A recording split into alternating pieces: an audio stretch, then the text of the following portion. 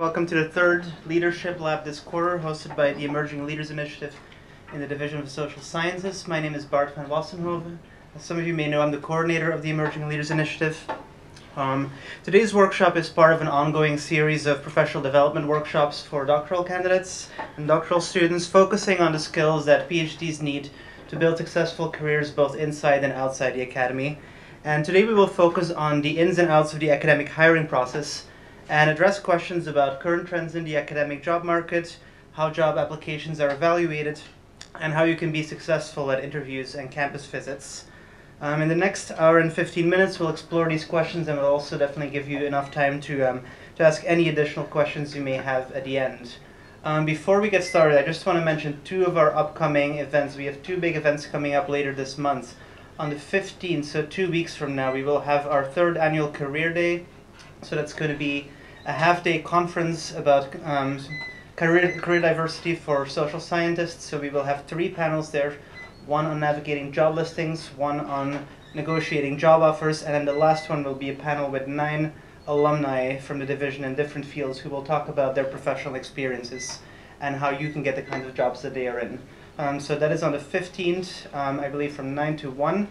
And then on the 29th, we will have our student research conference, at which students from all over the division will present the research that they've undertaken with grants funded by the division. And we have a very exciting lineup of titles and subjects there. So I encourage you all to stop by, even if you can't make it for the whole day. We will go from 9 to 5, but if you want to stop by for one panel or a couple of talks, I would very much encourage you to do that. We will be in Saye Hall for that event.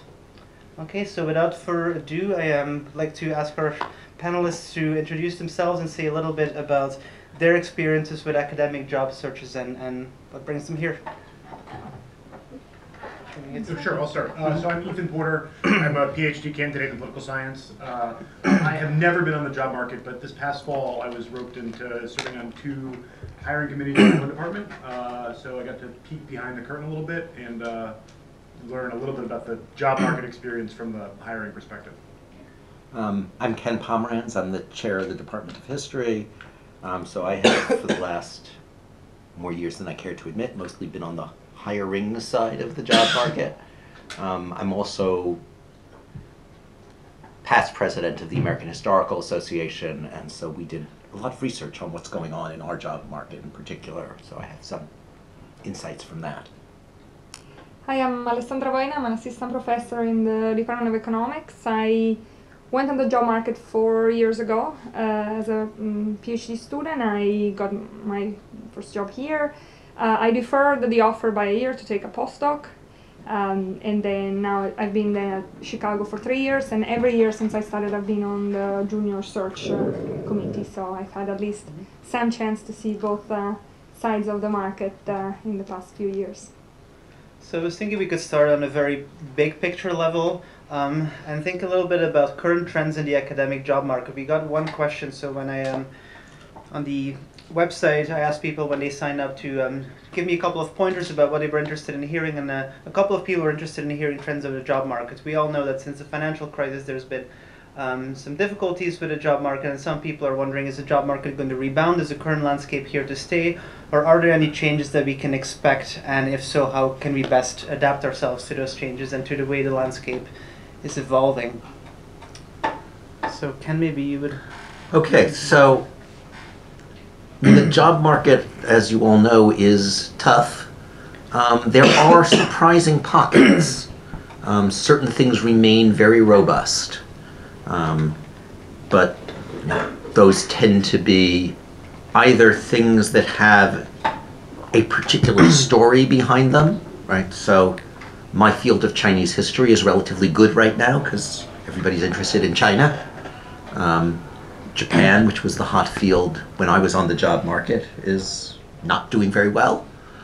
I think we have to prepare ourselves for the likelihood in general that the job market isn't going to rebound, right? That unlike past recessions where a downturn was followed by a frenzy of hiring afterwards, the environment at particularly most of the public universities is that they're just not going to replace a lot of these people when they retire, or they will replace them with adjuncts. That's not to say that I expect things to go down, down, down, down, down. I think, we are probably pretty close to bottom, but I'm not saying that I necessarily think we're going to come back up very much either. One thing that I think people will need to think about a lot is there are, depending on your point of view, either relatively promising or difficult subsectors of the job market that are growing. So more and more schools, especially public institutions, are offering these hybrid jobs where you're partly in administration or student services or something and partly teaching, but there is a tenured component to them. More and more places, again, especially less elite institutions, are offering jobs where part of your teaching is online. So one of the things that people will have to think about is that within the universe of jobs that I'm interested in? Because particularly if you've been at U of C, where we don't do much of that sort of stuff, if you want to pursue those jobs, it's going to be a real effort. You're going to have to teach yourself a bunch of things you don't know. And if you're not so sure you're going to want that kind of job anyway, it might well be, make more sense just to write it off to begin with. So the job market's changing in all sorts of ways. There are pockets of growth, both traditional and non-traditional. And part of what you have to figure out is, do those pockets of growth interest me? So, Alessandro, do you think that picture holds for economics as well? Do you see similar evolution? Well, the job market in economics was hit quite strongly by the recession early on, and certainly hasn't picked up back to where it was. But I think that the picture overall is still relatively, I'm not going to say rosy, but at least promising for students who want to find academic jobs. I think, though, it's still very important to keep an open mind about applying possibly outside of the United States, for example, where there's been tremendous growth in interest in hiring in the international market. So I'm from Europe. A lot of European institutions are flying all the way to the AA meetings to interview European candidates who have also flown over there, or interview American candidates. So, and I think that's true for other parts of the world as well. And so, if you're committed to your research and to pursuing it, you might want to consider applying on a very broad geographic spectrum. Right. I think that brings us to another question I received, which is, given that the landscape is nowhere near as uniform as it used to be maybe 10, 15, 20 years ago, a lot of people are worrying, should I apply all out, as the phrase goes, right? Should I apply for tenure track jobs, postdocs, temporary jobs, adjuncting positions, or does it make sense in some cases to focus on maybe one type of job? And another question I received was, does it make sense to apply for tenure track jobs when you're still finishing your dissertation, you don't have your degree in hand? Well, in political science, it's idiosyncratic by subfield, but certainly the expectation is that the sort of top candidates will apply while ABD, and other candidates will obviously apply as well who've already received their dissertation or received their degree. But I do think there's great variation dependent on subfield. That said, it seems almost all candidates that we looked at seriously had applied to every single possible place. So even candidates at the very top of the market who were competing for the very top jobs had applied literally to every place imaginable that you'd ever heard of. So at least in political science, it seems that the common wisdom is apply everywhere, because you never know what's going to happen. Yeah, I would say apply everywhere that you can imagine going, right? I mean, if there are some things that are just out for you, then obviously don't waste your time. But other than that, I would say, yes, apply broadly. It's a little different. I mean, sometimes people apply, when they're nowhere near finished, figuring I'll get a little bit of job market experience. And if you're doing that, then no, you don't want to apply everywhere. You want to apply just enough to get some experience. Because the last thing in the world you want is to get offered the job that you don't really want, but you take as a last resort when you're nowhere near finished. Because then you risk, assuming that one of the features of that job you don't really want is a very heavy teaching load, then you risk getting sucked into that place and never being able to get out. But assuming you're not at that early stage, that you're well launched and you're going to need a job soon, then I would say apply to anything you can imagine taking. Yeah, absolutely second that view. Yes, the marginal cost of applying to one more school should be quite low. At the same time, at least for in economics, typically you don't personalize your application at all to the place you're applying to, by and large. But there might be cases, and this is what we were advised to do, if you're applying to a school that you particularly like, where you think they might think you wouldn't be especially interested in going, say because they find you possibly too good or too qualified, but you have personal idiosyncratic reason for wanting to go there, you can try to use your cover letter or some way of signaling that you're serious about the application, because that's obviously on the demand side. Schools are going to ask themselves, do I actually stand a chance to hire this person? And every interview slot is valuable, and so that's also something useful to keep in mind. I also, one thing that came to mind is that when you go on the market, I think in what I observed, it should be largely responsive to what your advisor tells you. We had two very strong candidates, just based on their CVs, whose letters from their chairs said this person is not ready to be on the job market. This person does not have a dissertation that will be ready, or acceptable enough. So if your advisor is squeamish or skeptical or explicitly tells you not to go on the job market, don't go on the job market. Yeah. Hard to argue with that one. One thing I would add, coming from a field where personalizing your job application to particular campuses is more common, I think it can actually become a kind of fetish that sucks up too much of your time. So no, you don't want to write exactly the same letter for Johns Hopkins that you write for, Henderson County Junior College. But you also don't want to spend enormous amounts of time second guessing, minute variations in the schools that you're applying to, in part because you don't actually know very much about the self-image of any of these schools, which can be radically different even within what looks to us like a similar class.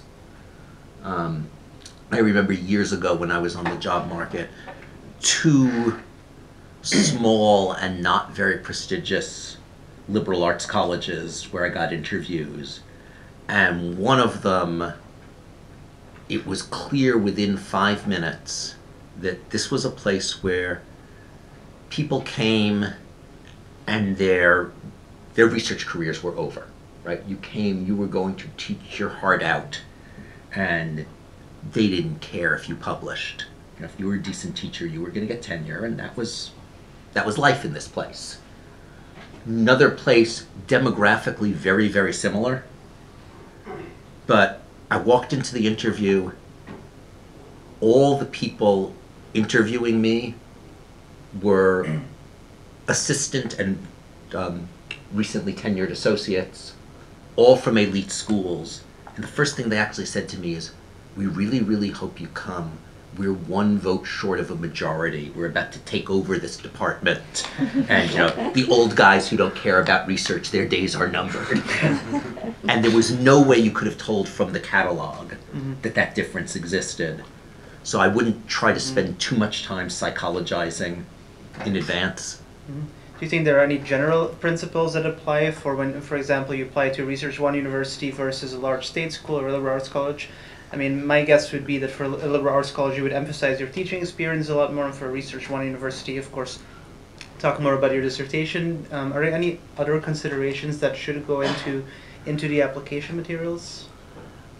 I would say one thing, maybe at the application materials stage, but certainly at the interview stage, if you get that far, is make sure you know what this department does and what things they don't do, right? So if you are, let's say, again, within my own field, if you're a historian of Mexico and you see that none of the US historians in this department do Chicano history, and you feel competent to do that, then by all means throw that in.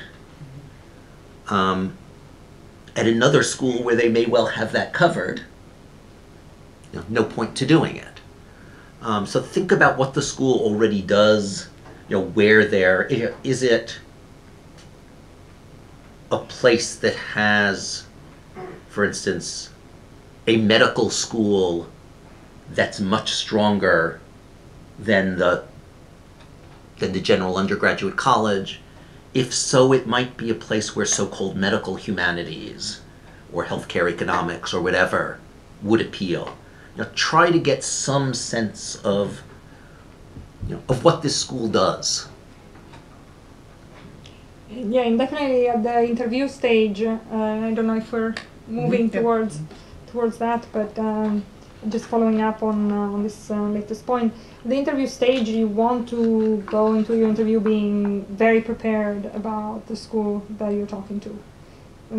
First of all, for instance, you can definitely ask, if possible, whether there's a list of the faculty. At least, obviously, I'm talking primarily about my experience in economics, so please correct me if this doesn't apply to other fields, but you want to know who is going to be in the room, and you want to know whether your work is related to one of people who are going to be sitting there. I think taking the interview stage very seriously is of paramount importance, and preparing hard both in your general interview skills but also in the specifics of that interview room is going to pay off. So one thing I'd add there is, even before the interview stage, at the cover letter stage, and I think this applies for almost any institution, maybe not for the very, very top ones, but for almost any other, is bear in mind that the people who will dominate the decision to hire you are probably not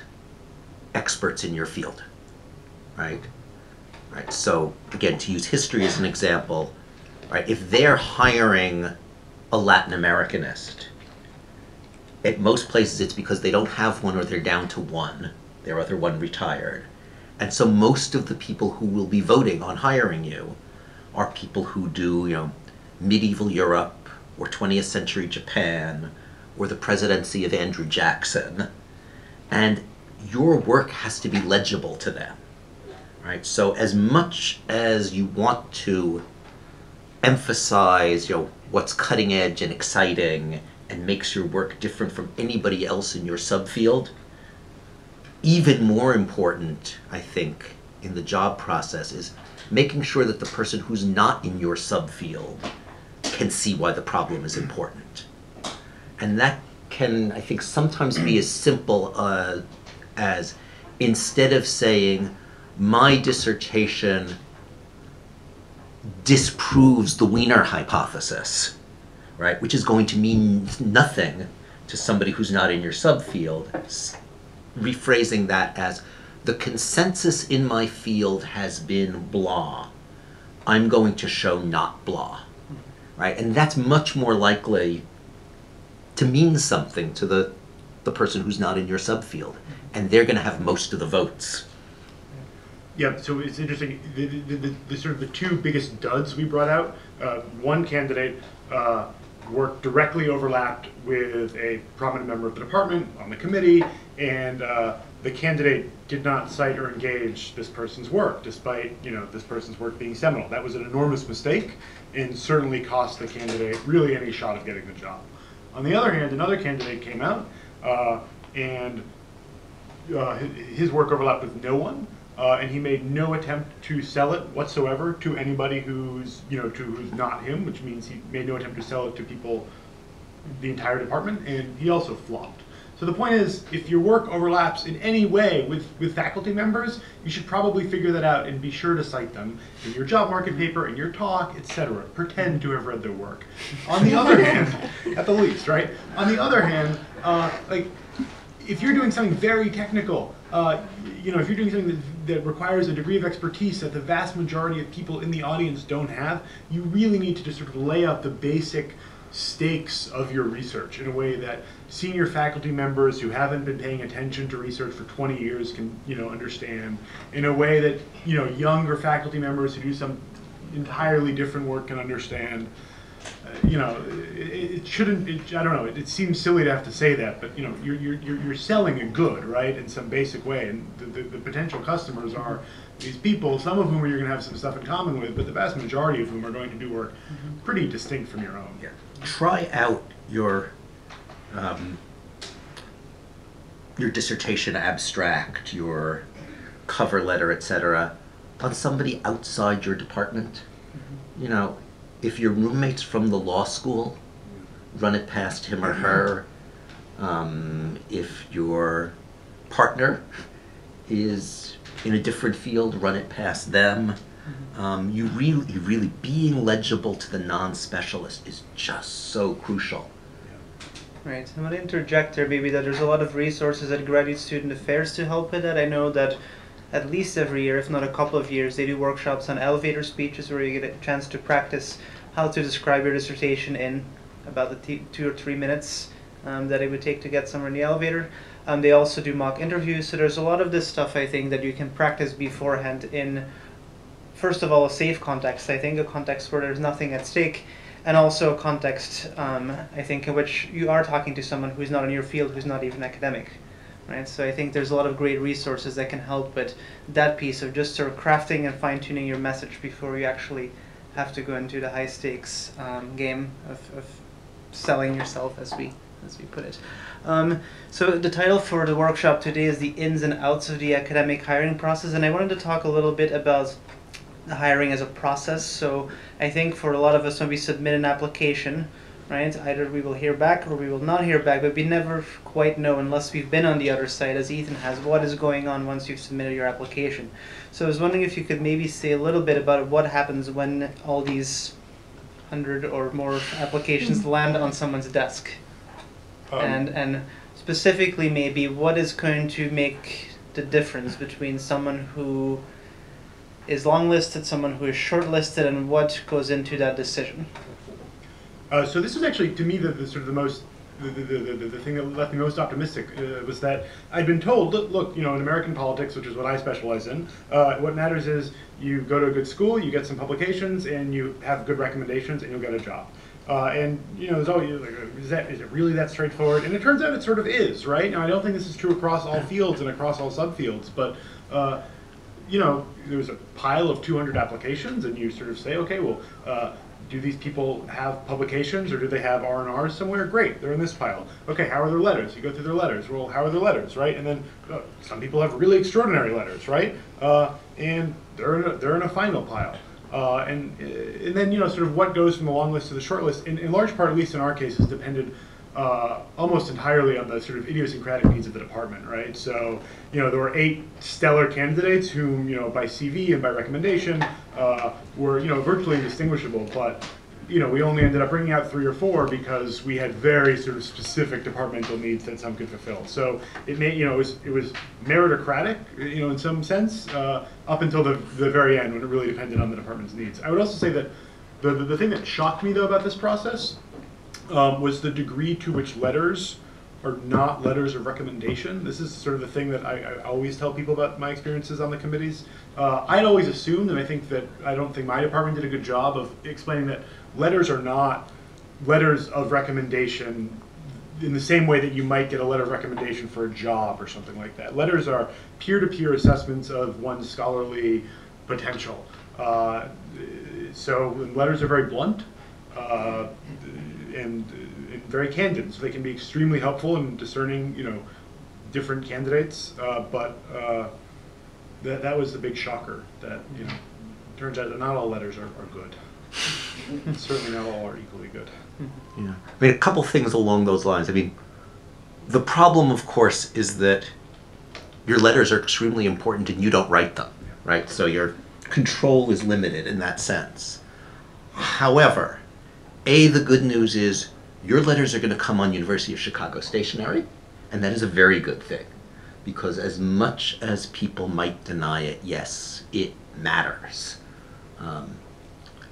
Matters a whole lot. The other thing, though, is that to a certain extent, and I don't want to overdo this, but to a certain extent you can manage what is in your letters by managing what it is you give your advisor, right? So if you're applying at a point, if you think that the really exciting chapter of your dissertation is chapter 4, but so far what you've given the dissertation advisor is the first 3 chapters that kind of set up the problem and clear the ground and so forth, but aren't the part that's really exciting, make sure you have at least talked to your advisor about what's going to be in chapter 4 so that he or she can say something about that. They're going to need to explain what the payoff is, especially since, at the preliminary stage, usually what you're sending is 1 chapter, right? And if you feel like, hey, chapter 4 is the exciting chapter, but it's not really ready yet, I want to send something polished, okay, fine, send the polished, less exciting chapter 1, but then make sure that your dissertation advisor knows what's going to be in chapter 4 so that he or she can say, this may not sound exciting, but... And I just wanted to add another information. I mean, that's again from my field at least. So let me tell you, typically we will be reading about very closely after an initial screening due to the letters. We're still going to be reading probably 120 applications, and when I say reading, I mean reading. Everybody, at least one person or typically 2 in the search committee will have read each of these long listed papers, and then we meet and we discuss the idea in the paper. So basically the letters and your CV need to be outstanding as a necessary condition for us to do the reading, but there's still a lot of outstanding people out there. And so my Thanksgiving holiday the past 3 years have been 10 hours of reading a day, and that's I think is encouraging in the sense it tells you that ultimately all the effort that you're putting in writing for us the job market paper, say the main chapter of your dissertation, that is an effort that will pay off because committees read and committees care about the ideas in the paper and they're going to discuss about those. That being said, to get that chance, you still need to have outstanding. Everything else needs to work out, but ultimately, at least in my experience, the quality of your dissertations was going to get you the interview. So I think one of the elements that can make any job application stand out is publications, right? And so a couple of people asked how important exactly are publications when it comes to applying for jobs, and does it matter more to have one application in a really stellar journal or to have a couple of publications? So is it more about you have to show that you've made one very good intervention or that you've made interventions in a couple of different areas? So what would really make someone's application stand out? And of course it's not necessarily one or the other, but I'd be curious to hear your take on that. Well, of course, we made an offer to a candidate who sort of exempted multiple publications of outstanding quality in multiple top journals, okay? Suffice it to say, this candidate had offers from every top university in America, right? So then what happens below that?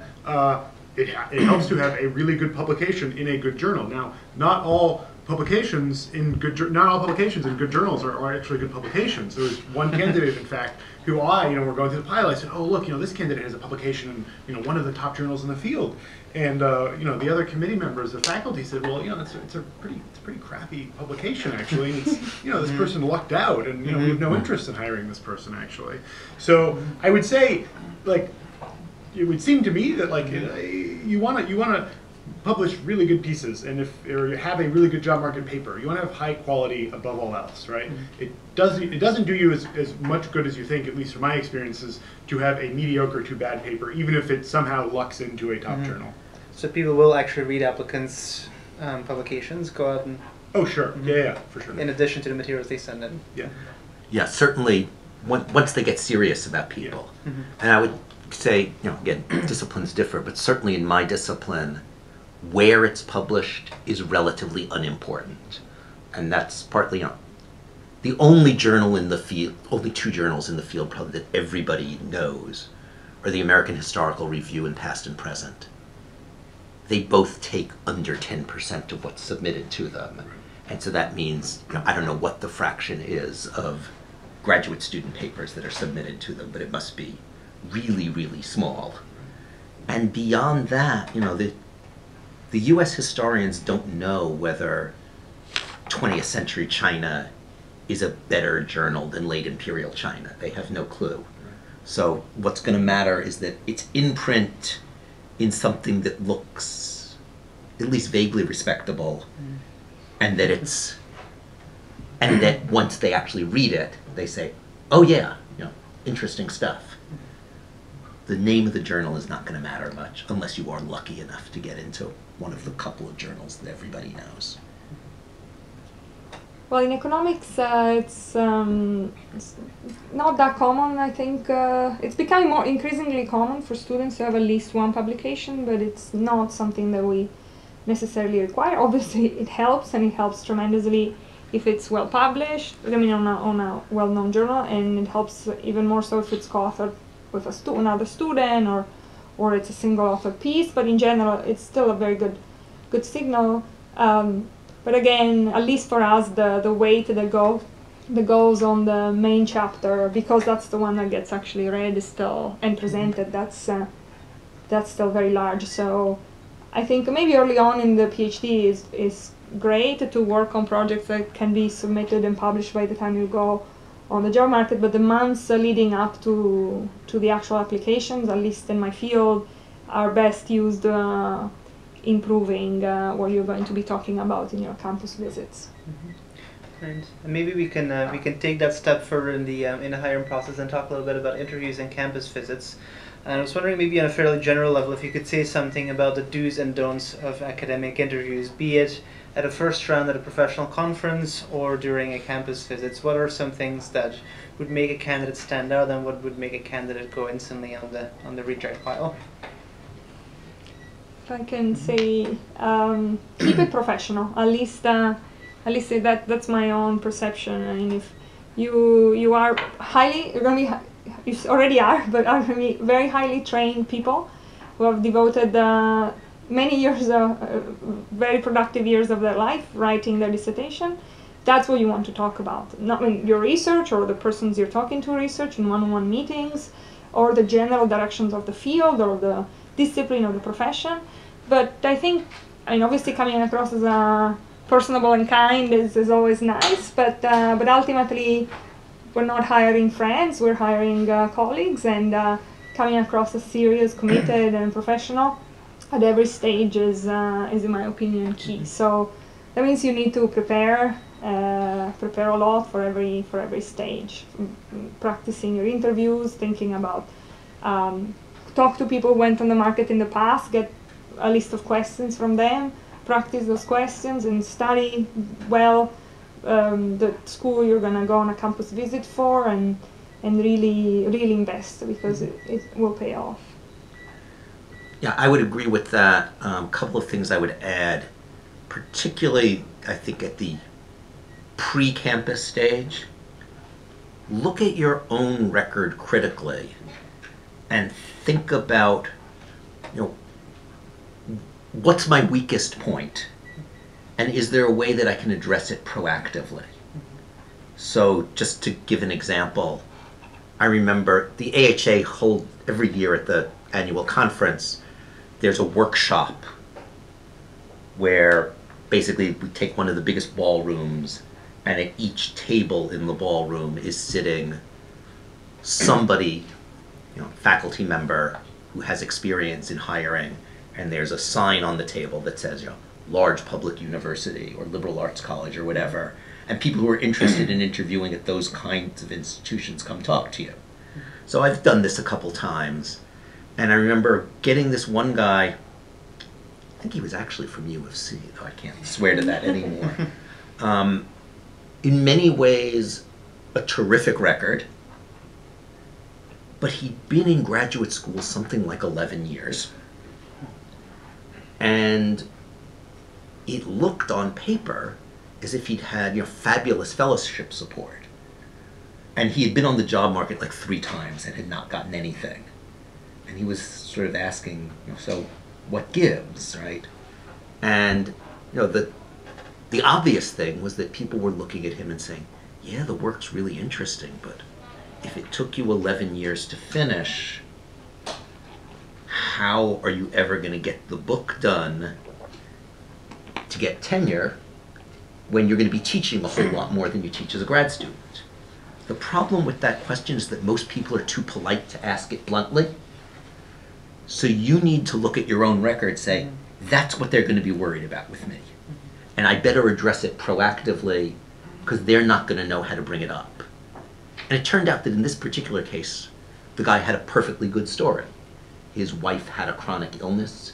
He had spent an enormous amount of time taking care of her. It was now cured, and he was likely to be able to work a lot faster in the future.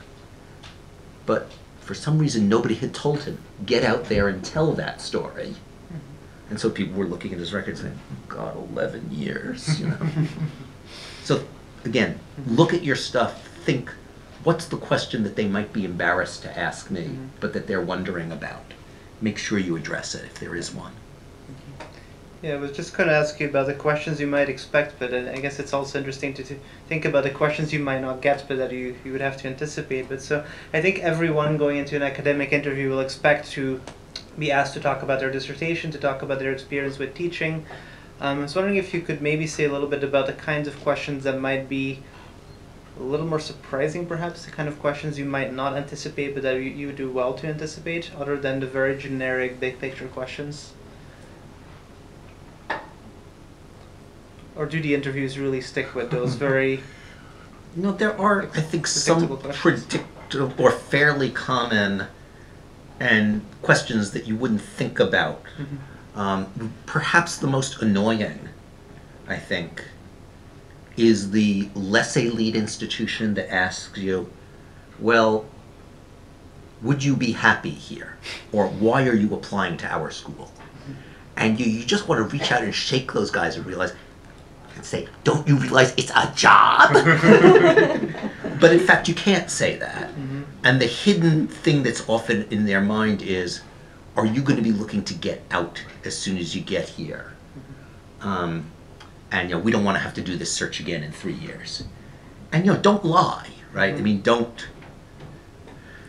if you can't pull it off convincingly, don't say, you know, I have always wanted to live in Camden, New Jersey, right? Because it's just, it's not going to be convincing.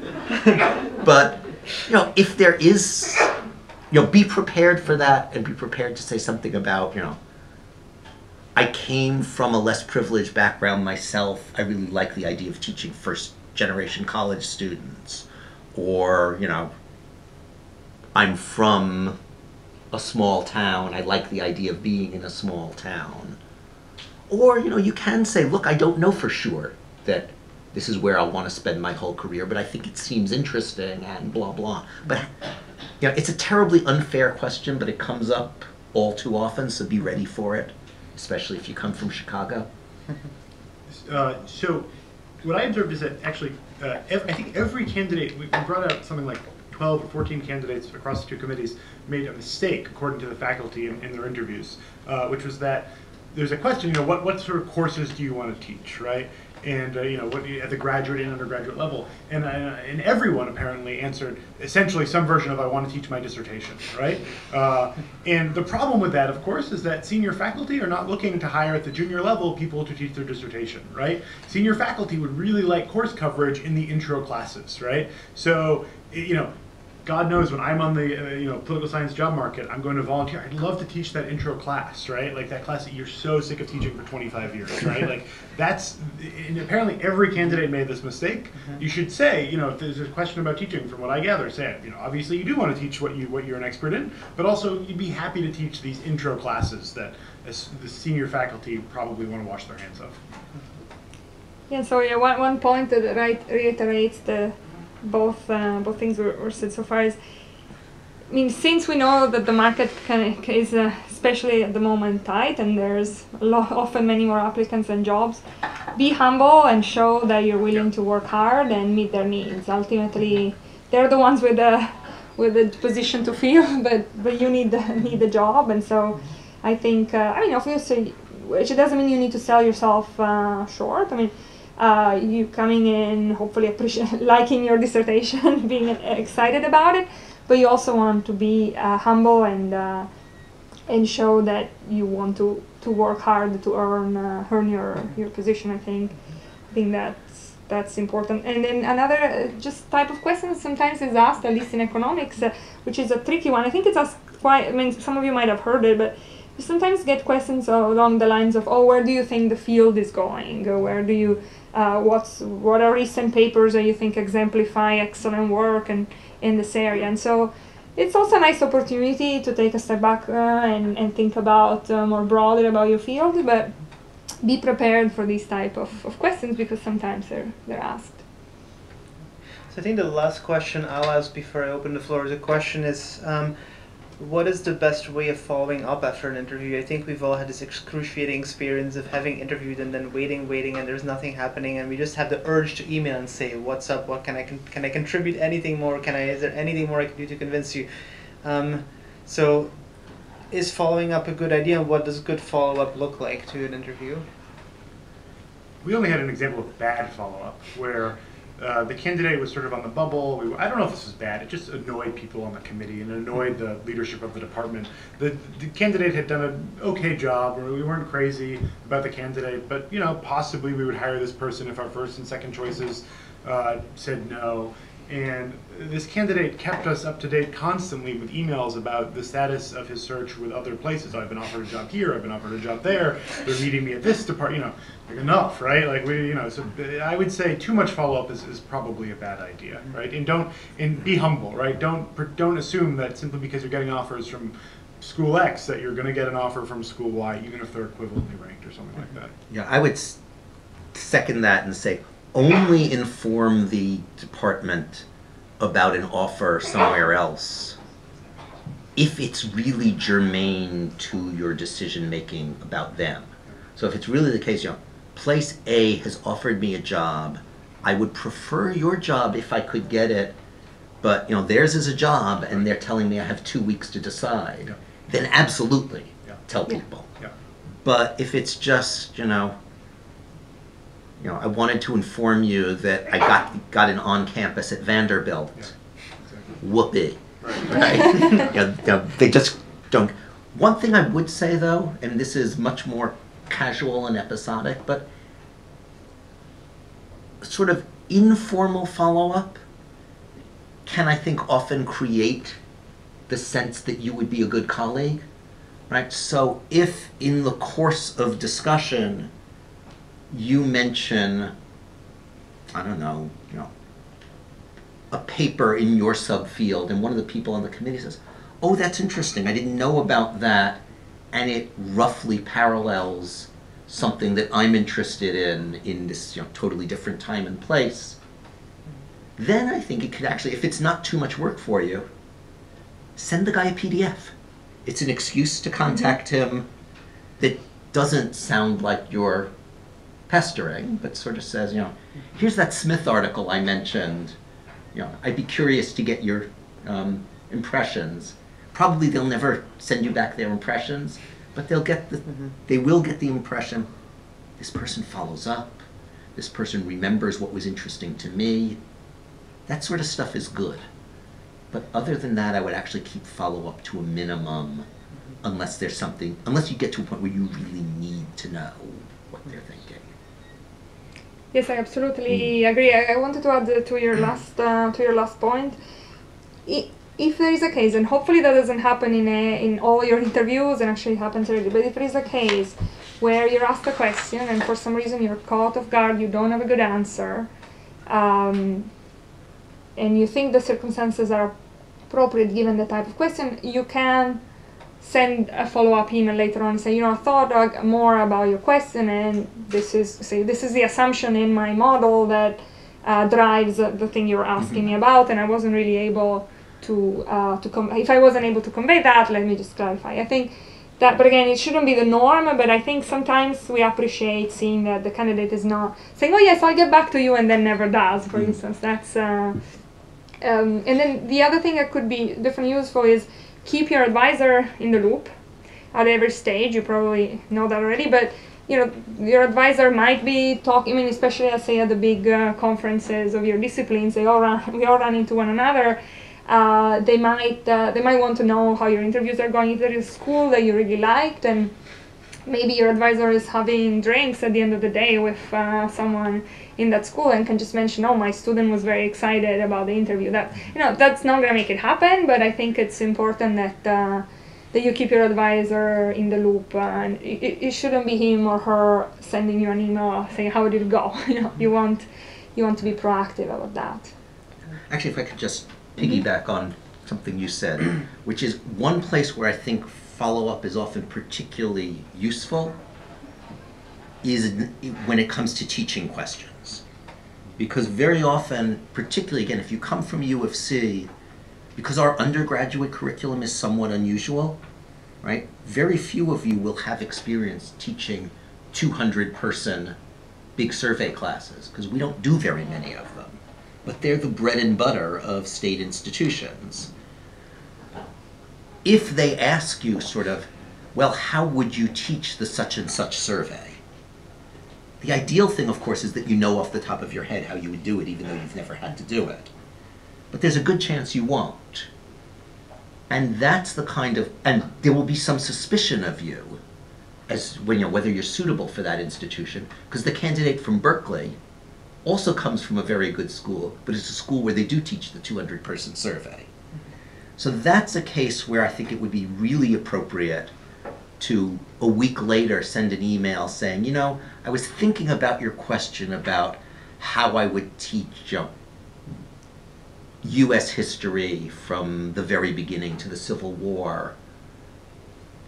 Here's my rough idea of what a syllabus would look like. Or at least, here's what my course abstract would look like, because I think I'd want to emphasize, these 3 themes. Those sorts of things, I think, can help a lot. Okay, thank you very much. I think I'd like to open the floor to questions now. Yes. Yeah, on the issue of stuff to explain, if you have a similar issue that your student had, just that maybe you've taken long to finish, but there isn't sort of a sort of smoking gun like my wife was sick or I was sick, it's a concurrence of factors that kind of collide, and maybe you had a slump in year 3 or 4 of graduate school and you recovered, and that shouldn't necessarily determine your future productivity. But how do you explain it without it seeming either like excuses or psychobabble, or there's just a lot of stuff happening, Yeah. But it is an issue. I mean, I think, without knowing the specifics, it's hard for me to craft an answer. But I think there are ways of doing this even almost in passing. So, blah, blah, blah, blah, blah. Though I originally had a different dissertation topic which did not pan out, since finding my current topic, things have been going extremely well, and da-da-da-da-da-da. Or, whatever. Would you do it formally in a cover letter, or just make it? I might. I mean, again, it depends sort of how much it stands out, right? 11th year really stands out. Yeah, I'm thinking more like 9, 10, that sort of. Yeah, not I mean, 11, but hard to say. But, I think to the extent that you can mention, even if you, by mentioning it in passing, one of the things you do is you give them a license to raise it. And it's better, if it's going to be a potential problem, better that it be raised than not raised. So no, don't go on for paragraphs of your cover letter about, 3rd year, everything went wrong, my dog died, But if you can say, just, again, just in passing, I've been here a little bit longer than I originally planned because of some personal difficulties at an early stage in my career. Since completing my orals, I have been, moving along swiftly, blah, blah. Something like that's not a bad thing. Wondering about having an online presence, if that's important, and at what stage you would like to look someone up to see if they have a website, or if that just doesn't matter when you have all their application materials in front of you. Well, at least in economics, we often download the paper directly from the person's website, because we know that a lot of edits might happen in the 3-4 weeks between when the jobs are officially due and when the actual interviews are finalized. So yes, you want to have a simple website with the most updated version of all the papers that you're comfortable people reading. If you're posting something, you're implicitly saying this is ready to be read by a committee, so don't overpost. And so yes, I think that's certainly a good idea, but keep it simple and to the point. I also think websites are helpful insofar as they can sort of just get your name out there. At least in political science, the creation of the long list was in some sense was also motivated by, I've heard of this person, or I've heard this person's name mentioned, maybe I've seen their website, I know of this person, and all the members of the committee would flag this, would flag out applications, and maybe they'd seen the website, maybe they'd seen them at a conference, etc. But sort of being a presence in your field, I think, is super helpful. If you have any advice in general for candidates who are quite interdisciplinary, who will be very hard committees to categorize, because this can often be sort of a question of how to frame yourself and how to speak to other disciplines.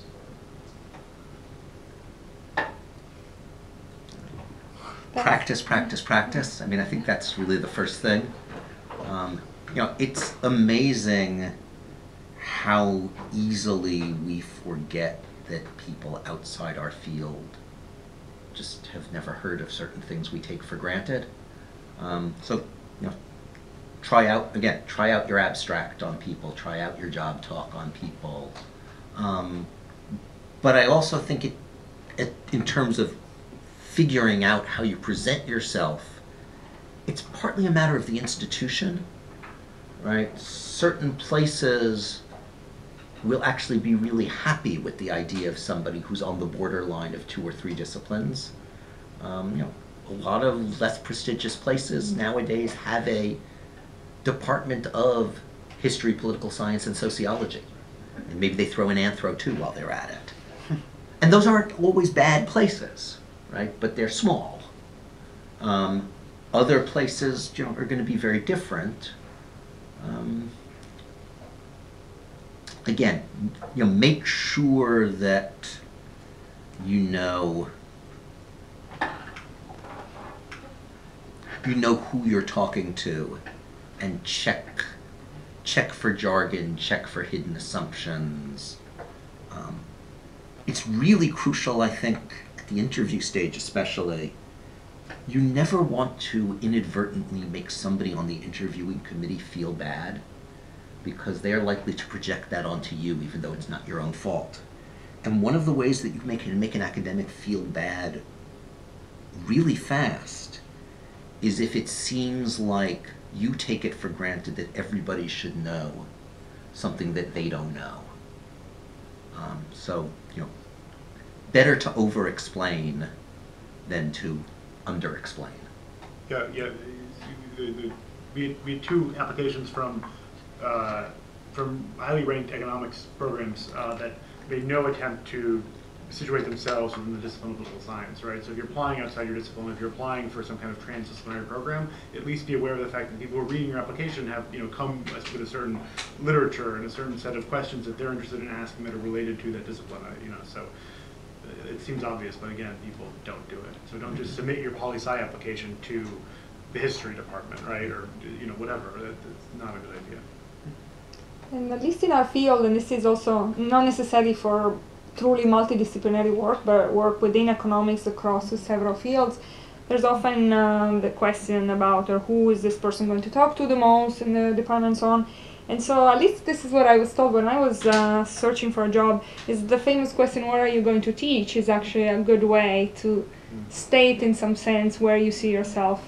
And you know, as I mentioned, you want to teach anything that they will ask you to teach, but you probably have some expertise in some area, and so that could be a way to guide a little bit the thinking of the department.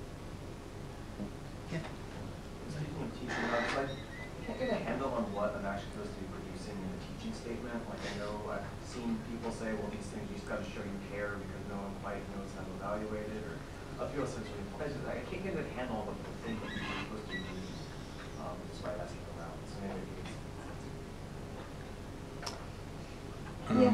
We don't really read. If you're asking, some of my colleagues, I think, read them pretty carefully.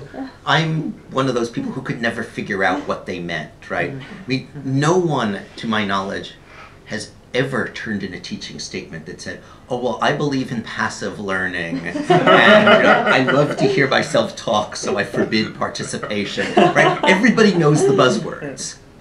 Where I have often found where teaching materials have made a difference is there's a sense of concreteness that can really matter. So rather than spending a lot of time fine-tuning a teaching statement, I would be ready with answers to questions like, so if you were teaching the survey, what are some of the books you'd assign and why? And the best possible answer to that is always, well, I've already taught the survey and I assigned X, and here's why I would use it again, or here's why I wouldn't. Second best, if you can't honestly say that, is I TA'd in the survey and they used book X, and I found that the strongest students did well with it, but weaker students needed help with Y and Z because that book isn't that good at explaining those things. Failing that, I would say it's, yeah, you know, I've thought about that, and it seems to me that two of the themes I would want to emphasize are A and B, and for those a good book might be da-da. But again, the more you can be specific, I think the better they like it. Just want to mention that the Chicago Center for Teaching has some resources to help you with the Statement of Teaching philosophy. I think they regularly do workshops and I believe also one-on-one consultations specifically on writing a Statement of Teaching philosophy, so you might find that helpful. Yes. I'm curious, like, what do you think about the pros and cons of preferring a job, say, doing some postdoc on, like, say, using industry work to get more data on what kind of get more research further, and what is the current how do you think those work? This might be very field specific. So in some disciplines you will graduate, wait to go on the job market, apply for postdocs, and then go on the job market exposed. And that's some, in economics that happens too, but what happens now quite often is also you will have a job and then you will defer it. And so, I mean, an obvious pro of a postdoc in general is that it will give you time to concentrate on your research. Being able to submit your dissertation for publication before you start teaching is helpful, whether or not you already have a job lined up or not. So at the same time, I think eventually it's also, I mean, being part of a department and can also be a great opportunity to learn things that you might not necessarily learn as a postdoc. So I always tell my students there is an optimal amount of postdoc and it's probably more than 0 but less than 5 years. Mm-hmm. And so yes, I think it's definitely something worth considering whether or not you already have a job, but it's field specific, so it's something you probably ought to talk to your advisor about. So this might sound a little general, but what qualities would you be looking for in a junior colleague? You mentioned enthusiasm for teaching intro classes.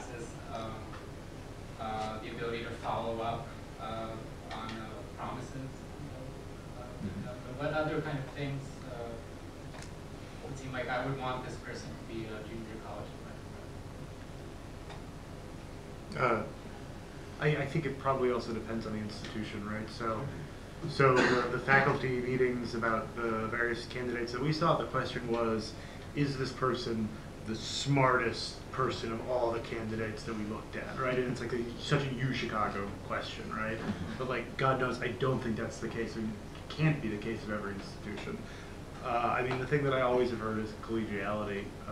At least for us, that did, I mean, I think maybe more so than the economics culture, that we would rule people out for lacking in collegiality and affability generally.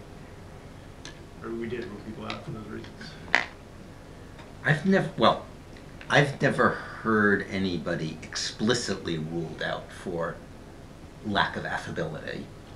We didn't. I assume that it happens, in people's heads. So there was a candidate who was very, very promising on paper, and he'd been languishing on the job market for years. And so of course I found his application or whatever. And I said, well, we gotta hire this guy. Look at this application. And the advisor said, oh no, like everyone knows that this guy is brilliant, but he's a jerk.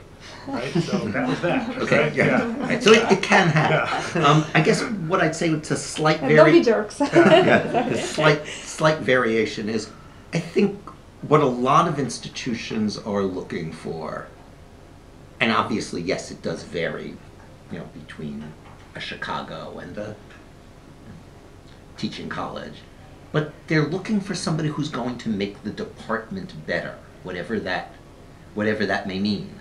Right? And at some places that means they're looking for an exciting undergraduate teacher because they've been told by the dean, you better get your numbers up or you're in trouble. At a place that's more like Chicago, we're looking for somebody who their research is going to reflect well on us, and they're also going to make our research better through their conversation. And then other places will have still other definitions of what it means to make the department better. But I think what most places are looking for is somebody who's going to have spillover effects. They're not only going to do good work for themselves, but they're going to help the department according to whatever metrics that department judges its overall success. I also feel that coming across as and it's something that you can to some extent practice and work on, and so it's a good thing to think about because it's partly within your control even in the short run. Is coming across as articulate is very important. So which means ultimately that both being able to answer questions in an articulate manner and have stimulating, interesting conversations at the campus visit, lunch or dinner, etc. Those are things that really make an impression. And so yeah, ultimately I know I might be getting lunch every day with this person, and I want those lunches to be stimulating and interesting. And so when you're hiring a colleague, you want someone who's not only technically very good and has great work and so on, but also an articulate, smart person to talk to on a daily basis.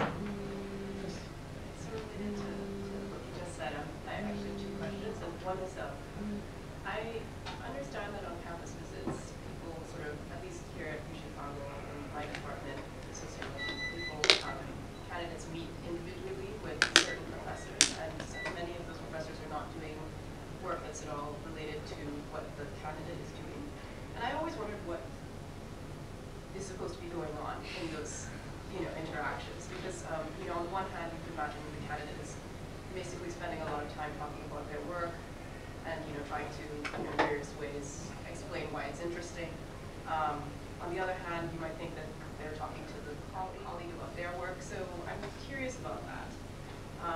And then a second question I had, there was a mention about deans, and I was just wondering, I think when we are anxious about these things, we think mostly about what we have to do at the department level, but are there things that we need to consider when projecting ourselves as like good faculty in a university? Like, for instance, saying, oh, I would be really interested in heading up, running an annual conference in my area, or, starting some sort of working group on this or that. So just curious. So maybe I can try answer at least from the perspective of my discipline. The first question is eventually you have probably a bit of both. And since you have some meetings that are going to be just an extension of an interview, for which this, for instance, often a very good opportunity to talk about your work that's not directly in your job talk. So people ask you, listen, I'm going to see your job talk later today. Why don't you tell me about something else? And so you want to be prepared to talk about other research. But in other cases, it could be the other way around. So the person you're talking to will start telling you about his or her work. And, there's nothing better than if you have some nice idea on what he or she could do. Or just in general, hopefully you are truly interested, and so you don't need to pretend. But in general, make your best effort to be interested in what the person is talking about, because there's nothing, better than discovering common interests and so on. So that's regarding your first question. I think I'll defer for the second one. Yeah, I would just add for the first one, this is a case where I would really invoke my previous principle of don't try to psychologize too much. You don't know, right? You might be meeting with this person whose work seems utterly divorced from yours because he or she turns out to have an amateur's interest in your field, even though there's nothing in the publication record that suggests it.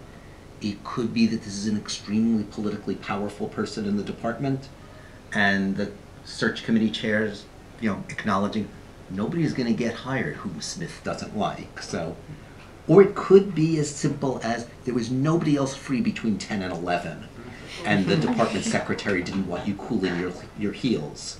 So don't try to read too deeply. I'm sorry, I've forgotten what your second question was.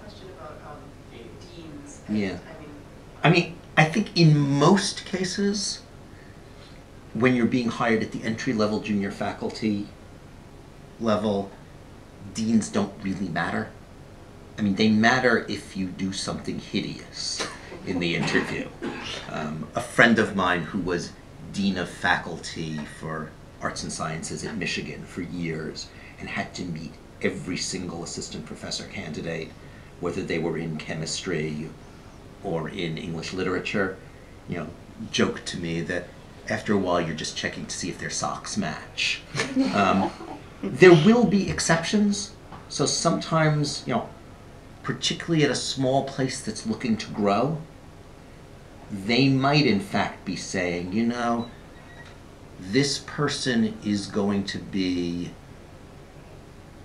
in anthro, but I notice they do India. We have no other South Asianists on campus, but there's South Asian money in the community. Could I turn this person loose as a fundraiser? So sometimes there will be agendas like that, especially at smaller places where, again, there may be no senior faculty who fit those slots. But most of the time, I think, when deans meet with junior level candidates, it's strictly because there's some rule that says they have to. And you can hurt yourself by doing something really weird, but otherwise, don't worry. Okay. So it's 1:15, so I'm afraid we will have to end here. Thank you all for coming, and a special thank you, of course, to your panelists for sharing their insights with us. Best of luck to everybody.